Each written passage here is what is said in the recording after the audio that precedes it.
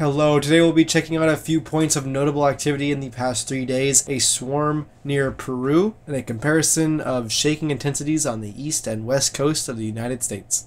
So we have had a bit of notable activity in the past 3 days.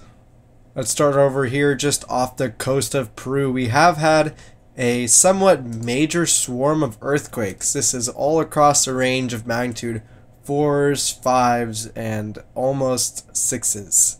Taking a look at the depth of all these earthquakes, it looks like they all occurred around 10 kilometers of depth. And the latest earthquake in this swarm was a magnitude 4.8 about 5 hours ago. Staying in Peru, there was a magnitude 5.5 today around 6 hours ago. This was in northern Peru on the border of Ecuador. It also had a did you feel it of 2 and a shake map of 4 as MMI levels. Let's come over here to South Carolina where there was a magnitude 2.5. This was today at 01:33 UTC.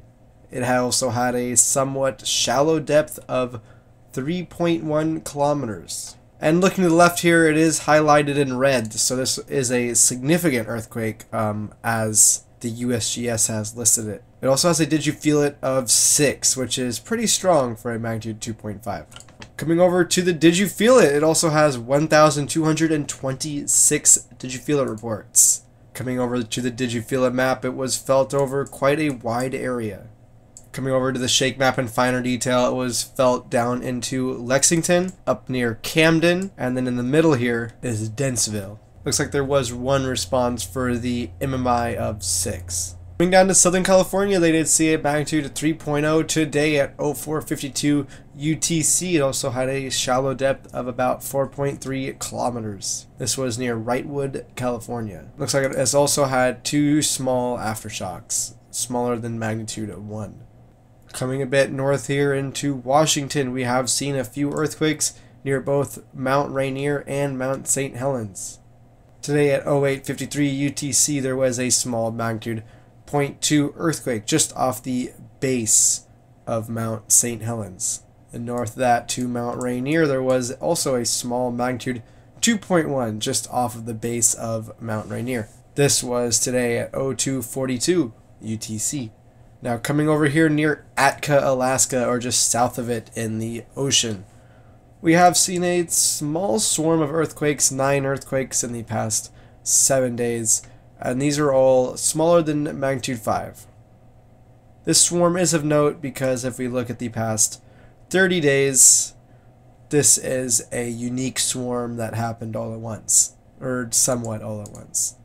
Coming over to the EMSC, we did have a magnitude of 4.4 in eastern Turkey.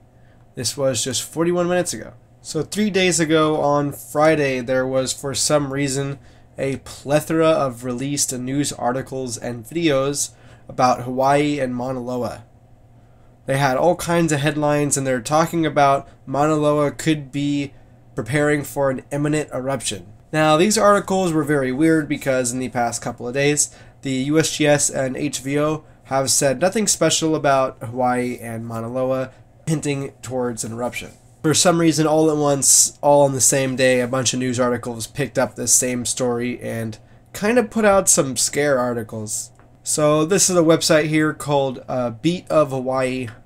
And this is a small article released October 29th, 2022. And they have some of the example headlines over here. CNN, dozens of earthquakes detected as Hawaii's Mauna Loa, world's largest active volcano, remains in state of heightened unrest. People, Hawaii residents warned of possible lava disaster as volcano rumbles. And we'd have so on and so on. So interestingly, this is actually all affecting tourism, and the state is trying to tell media to shut up. Coming over to the current seismic activity in Hawaii for the past 24 hours, the largest earthquake we have seen was a magnitude 3.1 near Kilauea. Here's some interesting information about East Coast earthquakes versus West Coast earthquakes. There are less faults somewhat on the East Coast, so they do get less earthquakes. But the ground composition and geography makes it so the ground will actually shake a lot more on the East Coast versus the West Coast. We can see that with smaller earthquakes on the East Coast having a lot more felt reports and felt intensities on average compared to the West Coast. We can see the best example of this here. This is a magnitude 5.8 near Mineral, Virginia. This was in 2011, August 23rd. This happened at 1751 UTC, also at a 6-kilometer depth. This earthquake has the most did you feel it responses out of any earthquake in the USGS catalog. This earthquake has 131,616 felt reports for a magnitude 5.8. There have been stronger earthquakes on the west coast with less felt reports. Coming over to the plotted did you feel it responses. There are responses as far as Chicago. There are responses as far as Windsor, Michigan, or southern Michigan. There are felt reports down in Charleston.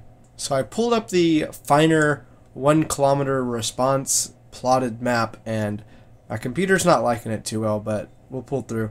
You can see all these yellow and red responses are all across this vast area here. For comparison, in felt reports, here is a magnitude 5.5 earthquake near East Foothills, California.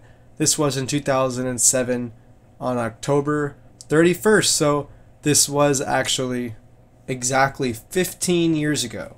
This earthquake had 60,241 felt reports, and it is also a smaller earthquake than the one over on the East Coast we looked at a second ago. Interestingly, the tectonic summary says this occurred near Alum Rock, which is the same location that earthquake occurred not too long ago. Coming over to the plotted did you feel it responses for this 5.5 in 2011.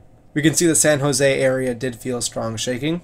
There are a lot of felt reports well into San Francisco, north of San Francisco, into Sonoma and Windsor, another different Windsor than the one on the East Coast. Very few felt reports in Sacramento for this earthquake. We can actually see a good amount of felt reports in Fresno, including 2 responses for magnitude 6 shaking. So that is just a bit of information and some examples for shaking intensities on the east and west. Let's come over to the NHC. They are currently tracking Tropical Storm Lisa. This is just southwest of Puerto Rico, or just north of Panama. Eastern Pacific, there is no activity. The Central Pacific, there is no activity. Coming back over to the Atlantic, they are also tracking disturbance number 1. It currently has a 10% chance of forming a cyclone in the next 48 hours. Let's take a look at Tropical Storm Lisa reading their summary. Tropical storm conditions are possible on Jamaica today. Interests along the coast of Central America, especially near Belize, and the Yucatan Peninsula of Mexico, should monitor the progress of this system. Additional watches and warnings will likely be required by late today. Zooming into their model, it looks like it will be making landfall around 8 a.m. Wednesday. Keeping on the NHC, let's check out disturbance number 1. In their summary, they say this system in the next 2 to 3 days is forecast to be absorbed by a larger subtropical low. Alright, so eyes on Tropical Storm Lisa. Thank you for checking out today's video, and stay tuned for the next one.